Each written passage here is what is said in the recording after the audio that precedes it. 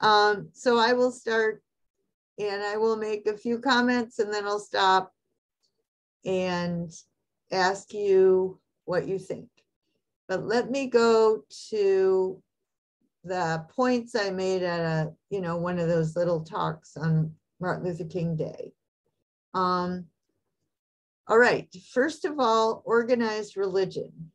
I want you to think about this. Is it true that the contemporary church is weak and ineffectual and is often the arch defender of the status quo? Is that true?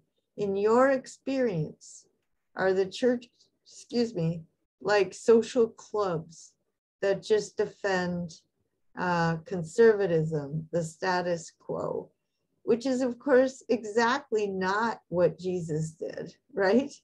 Jesus faced, he got killed because he criticized the status quo, the rich, the Sadducees, and the fundamentalists, the Pharisees. So we're doing exactly what Jesus told us not to do. So I want you all to react to that. I made about 6 points here, so please take note. What do you think of organized religion? Secondly, he was a radical conservative. He's trying to get people to make good on the Declaration. All men are created free and equally. And African Americans are part of America's destiny. You can't keep shoving us out. You can't keep saying, oh, it's making me uncomfortable. I don't want to talk about it. It's part of the history. Number 3, the founding fathers were radical progressives, religious heretics, and political traitors, right? They declared war on their founders. They said that the king does not have divine right, so he's a heretic, right? They're heretics. They were Unitarians and not Trinitarians, which also makes them heretics. They were pro-enlightenment. They wanted to create a science of government.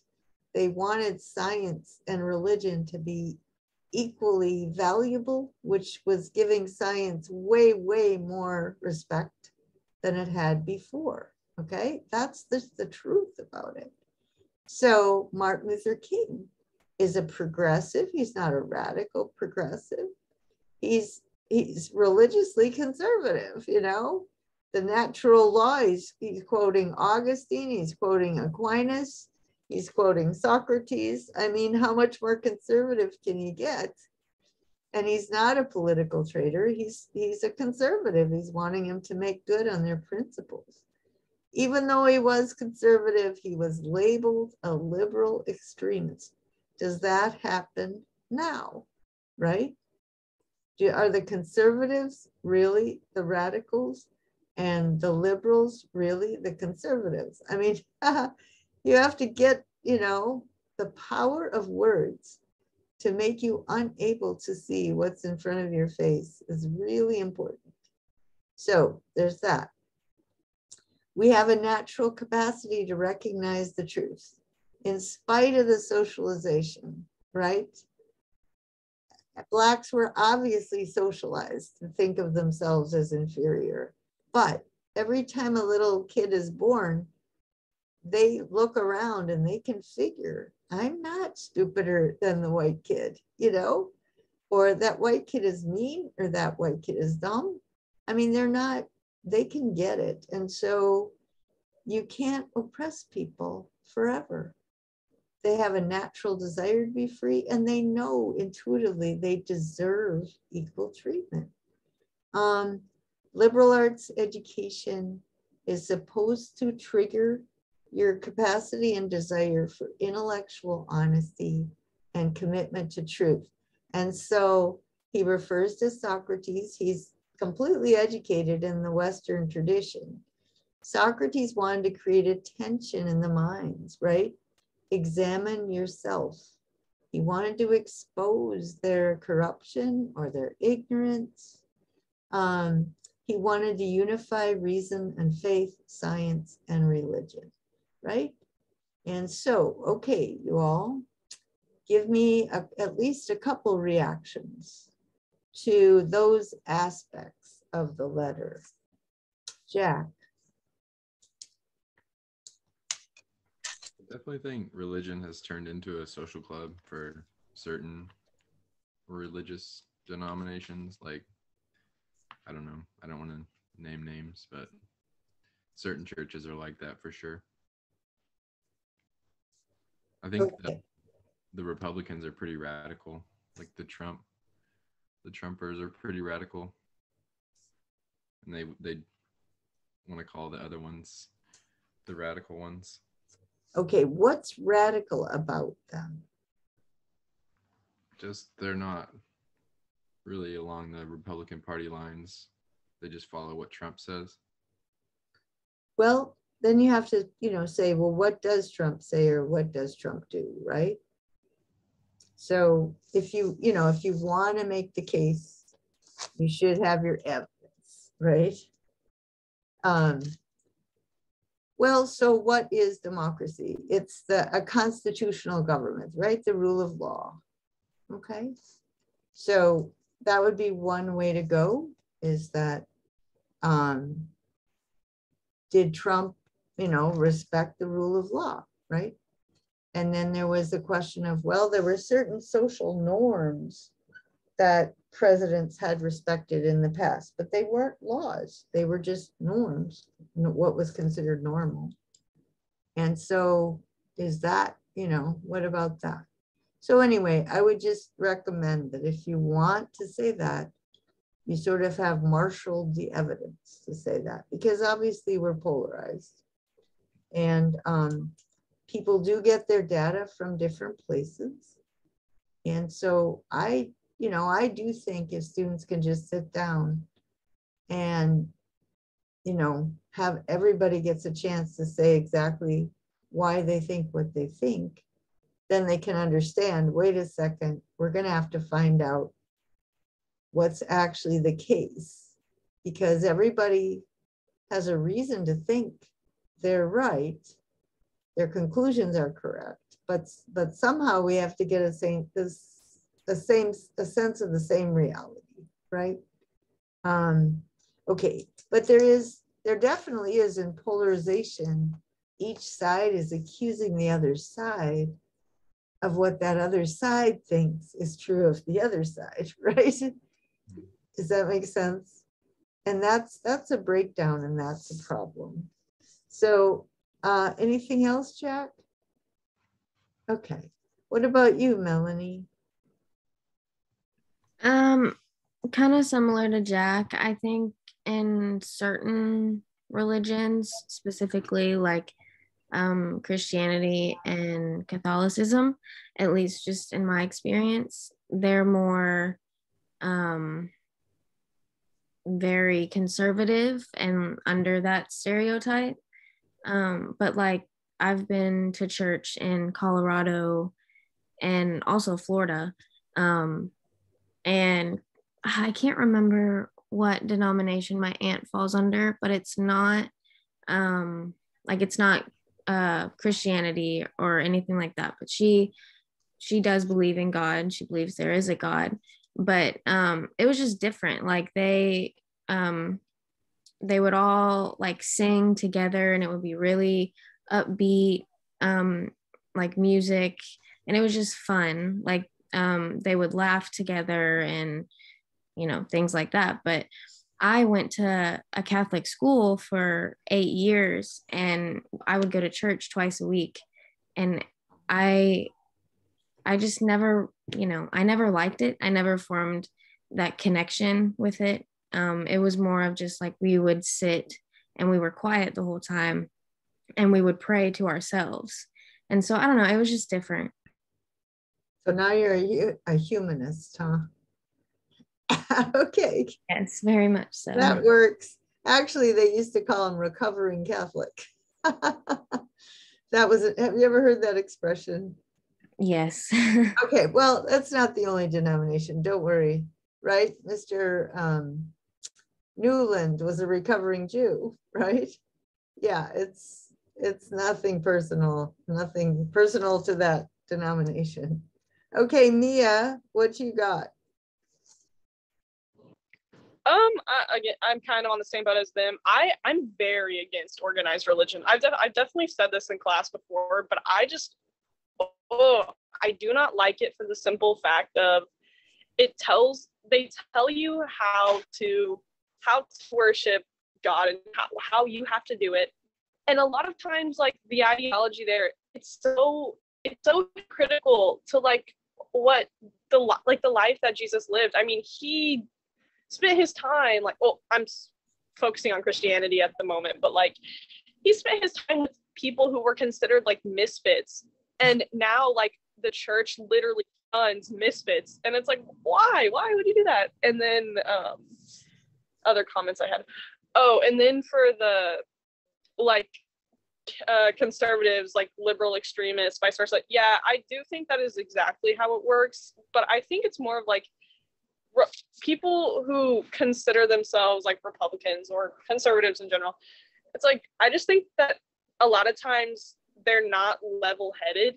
It's just, what is the most absurd that I could say for whatever reason? Because like, I don't know, my stepdad is one of those people, and he drinks out of a cup that says like liberal tears, like all of these things, and it's like the most offensive cup that you could ever, well, he was my stepdad, my mom divorced that guy, but I don't know, it was just like, how can you support something that is so obviously hateful and just destructive to society? Like, I don't know, I don't get that.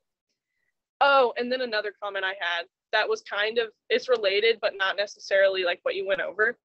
I think this, like, learning about King is so interesting because to me in school, I was taught like, oh, Martin Luther King was, he was the guy that said like, I had a dream and then died. I don't know. That's literally what we learned. So I've not learned, we learned about both Martin Luther King and then Martin Luther King Jr. But like, I don't know. I just like learning about both sides. I think it's interesting. So yeah, that was a lot of information. I'm sorry, but. No, that's not a lot. It's fine. Okay, so your education is biased. Yeah. Yeah, and that's worrisome, right? Because then people get this whole narrative in their heads about what's going on. And it's really, really hard to undo that narrative because it becomes part of your life. And it was really bad for me because I didn't start like opening my eyes until literally last, like 2021. I was an absolute, like, I don't know, this is really bad. I was a very corrupt person, but like the BLM movement in the summer of 2020. What movement? The Black Lives Matter movement, you know, whenever like the protests were happening, I was so against it. Like, I was not in support of it at all. And it wasn't even because like, I didn't have a reason for it. It was just that people in my town, I mean, I'm in like from the most conservative town in Texas, but like it literally, or conservative town in Texas, you know, but it's just, I had no reason to hate it. And it was because I was shown one clip where a protest had turned into a riot, but it wasn't even because of people of color. It was literally a white guy, and he attacked this other guy's truck just because he was attacking things, just because. And he had a trailer full of horses, and his horses ended up dying. He shot him with a flare gun. And it was just, that video was shown to me out of context, and I just, like, that's all it took. And so I just think it's interesting. It's like, I don't know, context is everything, and then learning both sides of the story is also everything. So it's like, yeah. Okay, well, I do think it's important for you to see this because, look, it's 57 years later and all the same things happened. Mm-hmm. And, you know, how much longer are we going to have to go? So, so let me talk a little bit more. Okay, I will give you just about all the analogies. I mean, it's depressing. Okay. All right. So how many of you heard about Outsiders? That there were demonstrations held in Minneapolis, you know, other Portland, and people are talking about outsiders, right? And so you gotta watch out for that. That's a trigger button. You deplore the demonstrations, but not the conditions that caused them. Does that still happen? People focus on the demonstrations and not what it is they're demonstrating about. Okay, so in a nonviolent campaign, fact gathering, do injustices exist? Are there injustices in terms of the relationship between the police officers and Black men, right? How many of them get shot? How many, what are the circumstances? How does the court system work? Do the police officers even have to go to court? What sort of decisions are made? Those are the facts. There was a lot of fact gathering. There were negotiations, right? I mean, Blacks have tried to work with police, community policing. And then there was self-purification. Now, I don't know how many how many groups got together and tried to train people in nonviolent resistance. I know Martin Luther King really had an organized group of people that were training people. So they would practice on them, right? They would, beat them up, and the people had to learn not to fight back, right? They had to be conditioned so that when the time came, they wouldn't fight back, which is a survival instinct, it's a trigger. Anyway, then they decided, well, that none of this, they took direct action, they postponed it.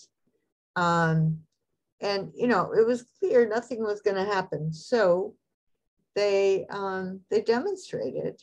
The goal is negotiation, just like it is now. The goal is to get things changed. Okay, and then there's this problem of you're willing to break laws. Well, the Jim Crow laws were illegal, right? So now we have more and more states' rights, and states are passing laws that are illegal according to the federal government. Lots and lots, hundreds of state laws are being passed that might get to the Supreme Court. They might not, because it costs a lot of money to pay all these lawyers to take it to the Supreme Court. And then the Supreme Court now has extremely conservative judges who dismantled affirmative action. They dismantled voter protection laws. That's why we have all these voter suppression laws, hundreds of voter suppression laws. And those are because the Supreme Court dismantled a law that had been in place. We also have we have all this affirmative action that no longer applies. And so we're getting discrimination again, right? If people on top will not give away power unless they're forced to, then, I mean, affirmative action was an effort. It never forced anybody to do anything, but it did have criteria. And anyway, so there's that. There's a moral responsibility. We have a moral responsibility to disobey unjust laws. You can't just let your country have unjust laws. You need to demonstrate against those laws, or else you're just not going to have a democracy. You just have an authoritarian government, whatever, which is might makes right. Whatever I and my buddies can get past is the truth. All right, so you have to have a higher standard. Yeah, and this is what Melanie pointed out. The unjust law is voted in by a minority, but everyone is forced to obey it. So we have a problem now with gerrymandering. I don't know if you know about gerrymandering, voter suppression laws. There's a lot of ways that a minority is winning elections for lots of reasons. But there's also just a plain old rhetoric where people do vote against their interests. There's a law that's just on the face of it, but the way it's applied. So Martin Luther King got arrested because he paraded without a permit. Well, why didn't he get a permit, right? In Birmingham. There was no reason for him not to get a permit. It was racism that denied the permit. So anyway, so if you're going to break it, you have to do it openly, you have to accept the penalty, and your conscience forces you. Then he is very upset about white moderates who care more about order. So I don't think this time, I don't remember there being too many white moderates saying, you know, it's too soon. I got information, but it was not what other people got. Anyway, so there weren't big movements of whites who claim not to be racist, but who said you're going too soon, because it's 57 years after Martin Luther King, and we still have all these problems. I don't think anybody said, gee, we're going too fast. Paternalistic, how many people are treating Black people? I don't think that happened too much either, because there are a lot of professional Black people these days. And they were the lawyers and mayors and governors and legislators.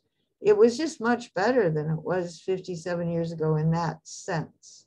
There was less of this paternalism going on. The tension is a phase. The trouble is it's 400 years. Like, when is this going to get over? Then this exactly happened in Black Lives Matter, that the demonstrators were accused of precipitating violence. And that is not true.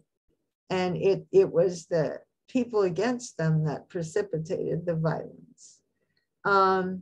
Myths about time. Change is not inevitable. That should be obvious. You have to fight. They were accused of being extreme. It's not extreme to want Blacks to have equality. It's extreme to be complacent or to accept that kind of inequality when you are living in a democracy. That's extreme. Let's see. Oh yeah, some Black people became successful and they were indifferent. Again, I don't know how many Black people were indifferent or against the Black Lives Matter. Some people are bitter. So then there were some people who were violent, I'm sure, but according to a Princeton study, 93% nonviolent, which is incredible in any kind of movement like this. It was higher than that for Martin Luther King. Okay, let's see. So, and then he's comparing it to the Bible, and I'll show you that in a minute. The church as a social institution, it should not be otherworldly. It should work for bringing heaven to earth, you know. The God created us equally. We got to work to have our institutions fit the truth about the creation. All right, so our destiny is tied up with America's destiny. All right, so this is an outline about the way I got raised, right? There is a social justice gospel tradition. There are churches. I was at a church this morning. My preacher was preaching about racism. She has a job to engage in racial reconciliation. Her job was to set up an 8-week curriculum about racism, anti-racism, and to teach every single Methodist minister in the state of Minnesota this curriculum. Part of the curriculum was for the minister to meet with people in the church, that the church is just honed in on getting every single Methodist to get with the program, okay? So just FYI, guys, there's stuff out there. So the Bible was used. How about the Bible? You know, it was used to justify slavery. It was used to justify sexism. Is that the truth about the Bible, right? The Bible needs to be looked at through the lens of natural law and other things besides just literal interpretations. The Old Testament prophets, they spoke out against injustices. They spoke out against corruption. I mean, there's a prophetic tradition. If you want to read some of these things, Amos, Micah, Hosea, these are great books. They're wonderful. And especially just, you know, the culture starts to tell you what the Bible's about, but the people who tell you that didn't necessarily read it. And they read parts they wanted to. So please don't, once you're in college, don't let anybody brainwash you, basically, gaslight you, whatever, and tell you that there's something in the Bible that makes it okay for us to treat Black people this way. Moses, right? You're supposed to defy the laws of Egypt and get out of there to the promised land. Amos, God's people have become corrupt. At the Lion Building, this quote is carved into the stones in the Lion Building. All right.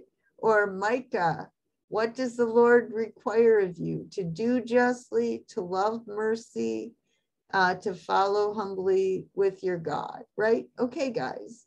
So what I'm teaching you here is part of Lion's mission. Continuing revelation within the Bible. The people who wrote it had different ideas of God, and they changed their ideas when the circumstances changed. So there's, right at the beginning, there's the Yahweh author, the Jehovah author, the Deuteronomy author, Leviticus. I learned all this. I took a class in college. Then there's so there's the priestly tradition versus the prophetic tradition. There's two different kinds of prophets. I can't remember, my father was telling me that. But when Jeremiah, okay, so the Jews dispersed, they were kicked out. And Jeremiah said, God will go with you. That was a different idea of God. When Noah thought, right, God wanted Noah to build an ark, he started out, he ran away, right? He thought if he got far enough away from Israel that, you know, like he would get out of God's range. So he had a very physical view of where God was located. But the idea is that that's the way my father learned in seminary was, yeah, each of them has a different idea. So the punchline is you're going to have to work out your own idea. You might change your mind. Some of these guys changed their mind. Anyway, Jesus violated the Jewish laws, right? The Sabbath was made for man, not man for the Sabbath. He didn't want you to be slave to the rules.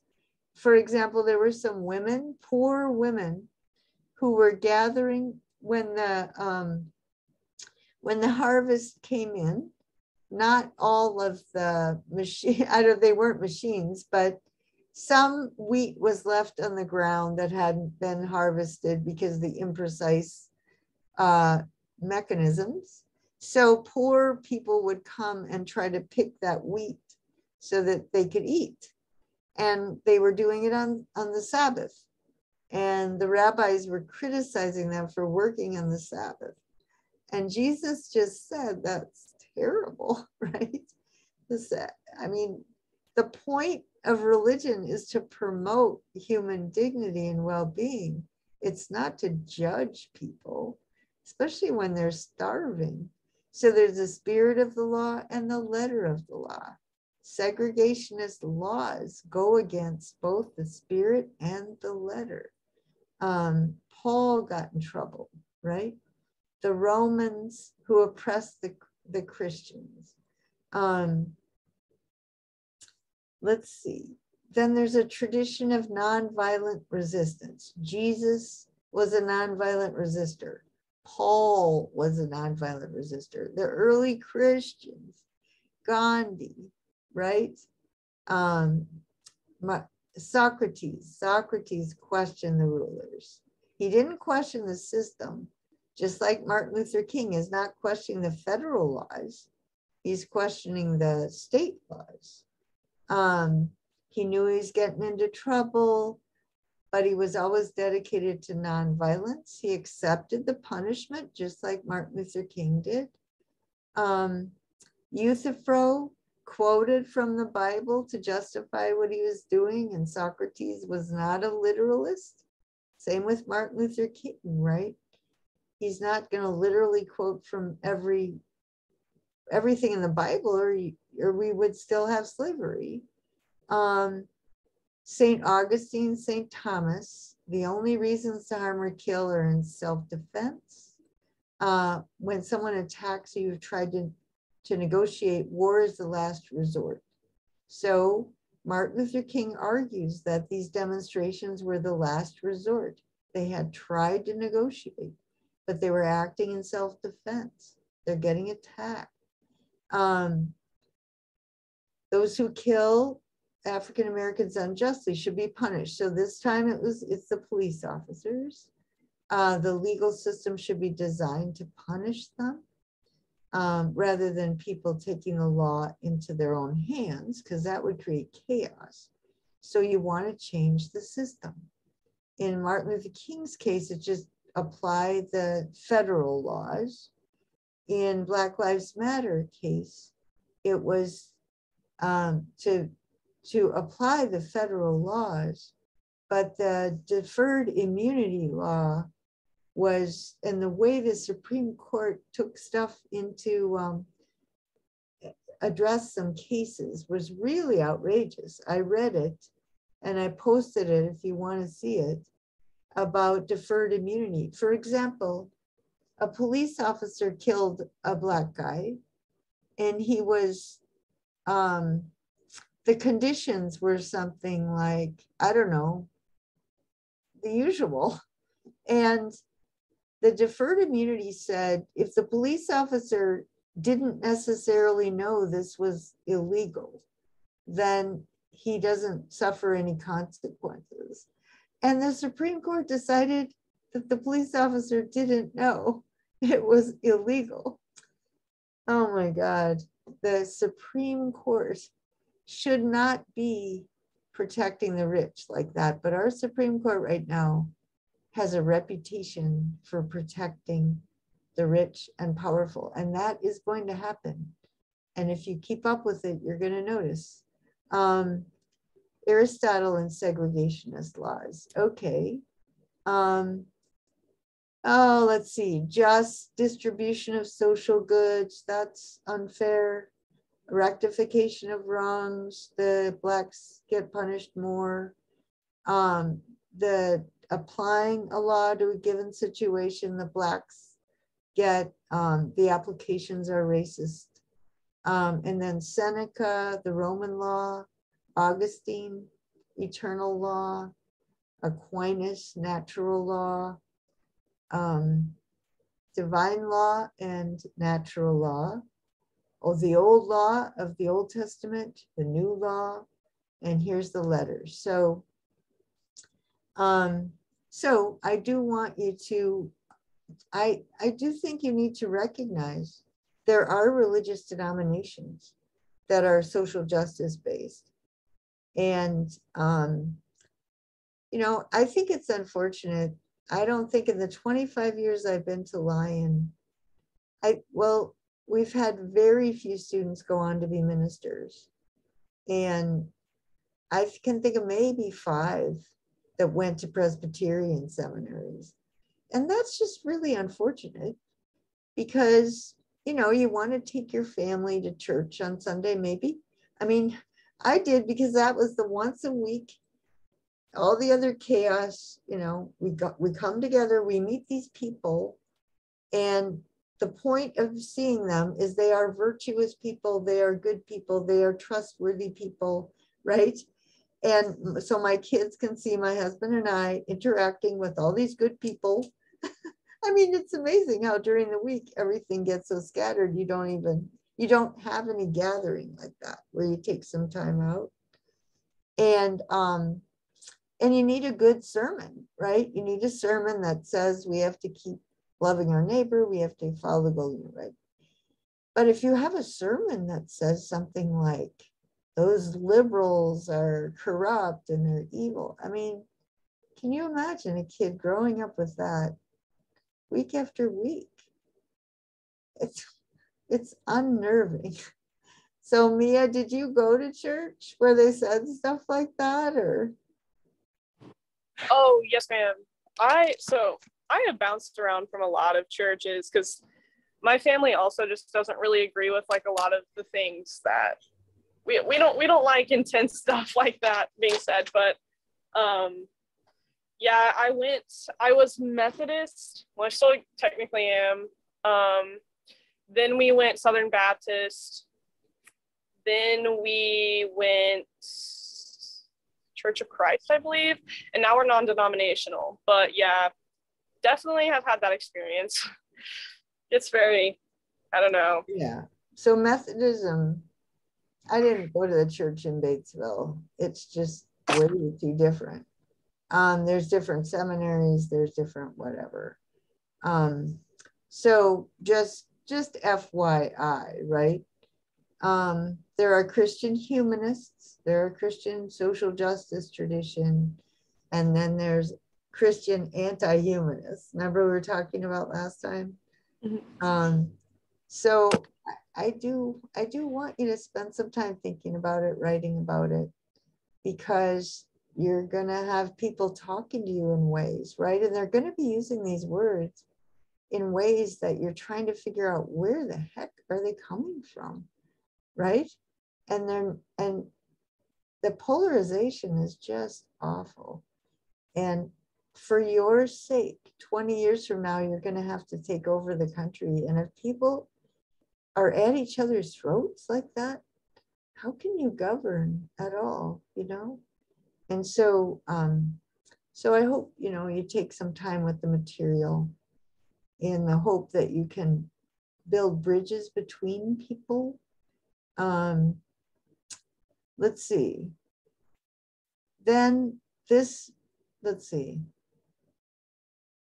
Okay, this one was just a short letter where she, you know, she tries to briefly talk about institutionalized racism, structural racism.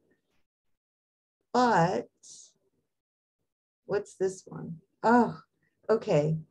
So here's something that I think I've said this before. I vote for people on the basis of who the president will appoint to the cabinet. So this is President Trump appointed to the public educational system, to run our public educational system. A woman who's a billionaire's daughter, married to a billionaire, grew up in strict Calvinist religious schools, knows nothing about the public school, right? And then you find out that she is not, her recommendations for funding the CARES Act, she figured out how to get private schools to be able to get some of that money. And so the public schools in Michigan had to sue her. She did a lot of things to destabilize the public schools, which are the kids that don't have the least, all right? Even in the midst of COVID, she's willing to do that. It's hard to take. And then this one is that list of books. But I just wanted to talk about The Color of Law. So in that short letter about institutionalized racism, I don't remember. Did I talk to you about The Color of Law, about what I learned from that book? Okay, because it's embarrassing to me that I'm like 66 years old before I read a book about this. It's just about housing, okay?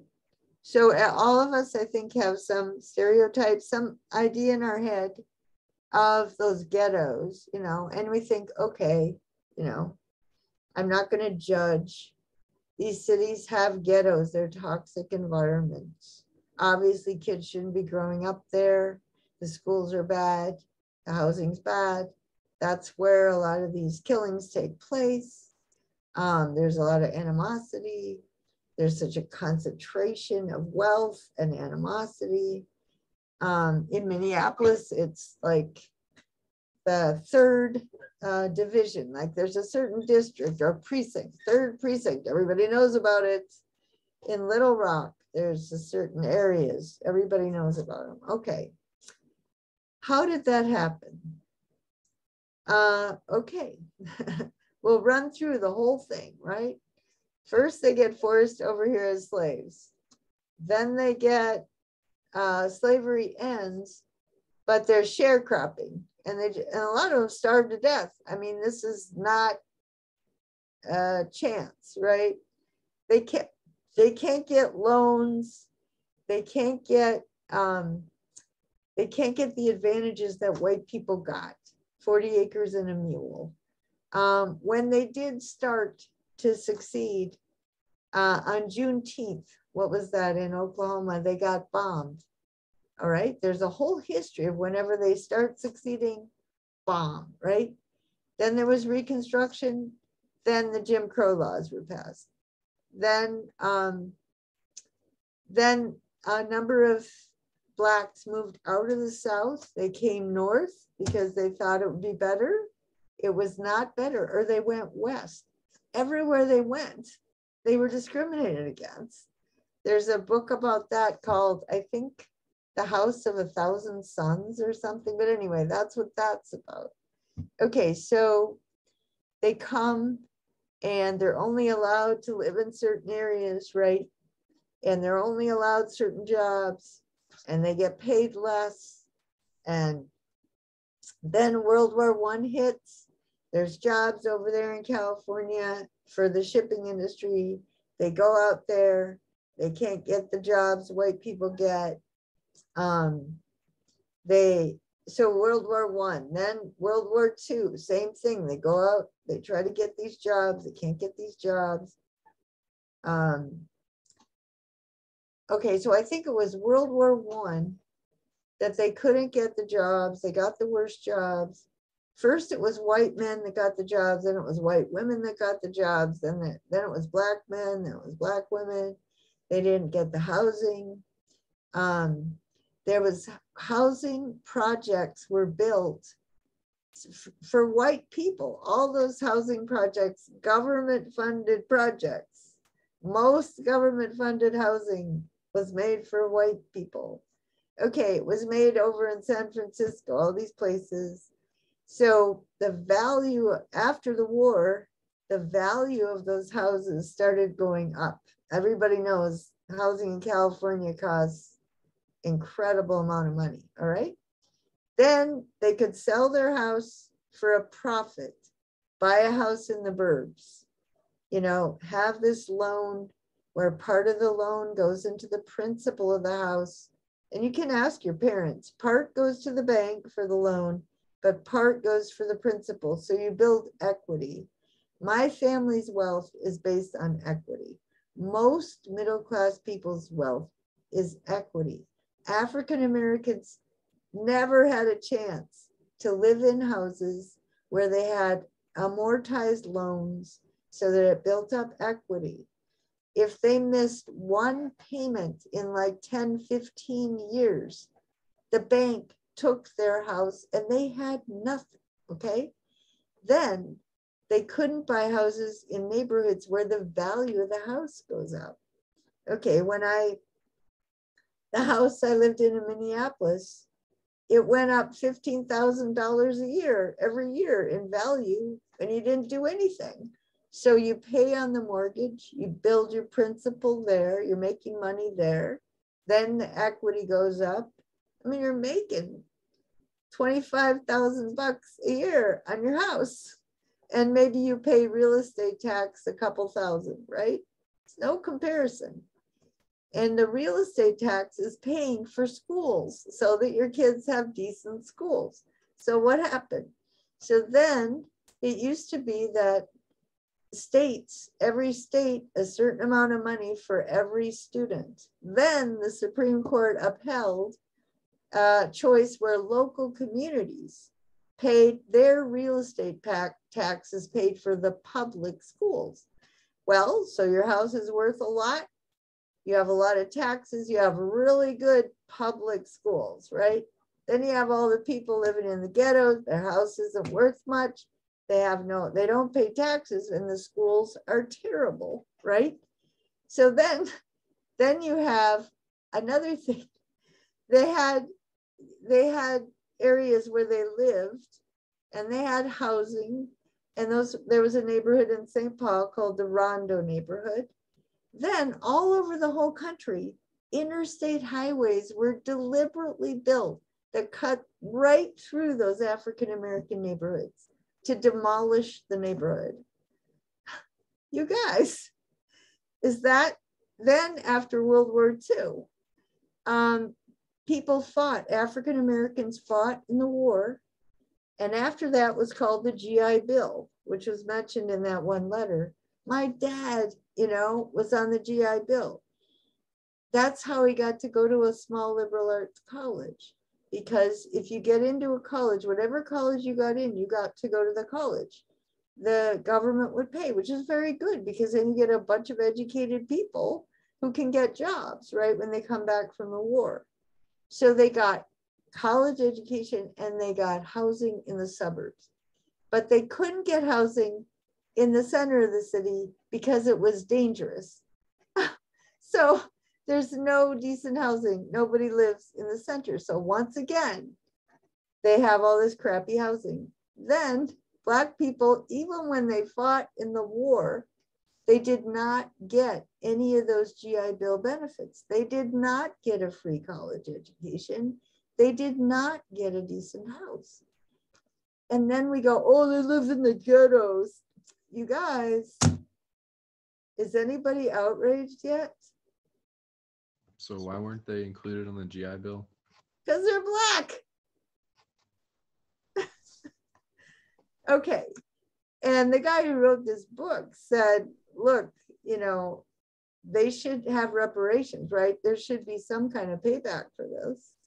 Well, then some of them tried to move to the suburbs, and literally these real estate brokers would, first of all, if a few Black people came in, of course, the white people were just furious and wanted them out because it was going to lower the value of their house, right? And so they had what's called redlining. And real estate people could not show Black people a house if it was on the other side of the red line. I lived in a neighborhood like that.